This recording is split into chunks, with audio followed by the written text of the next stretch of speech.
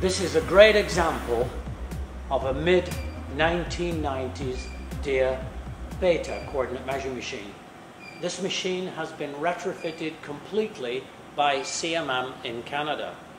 This unit is a 2405, meaning that the strokes are 100 inch by 74 inch by 38 inch in X, Y and Z.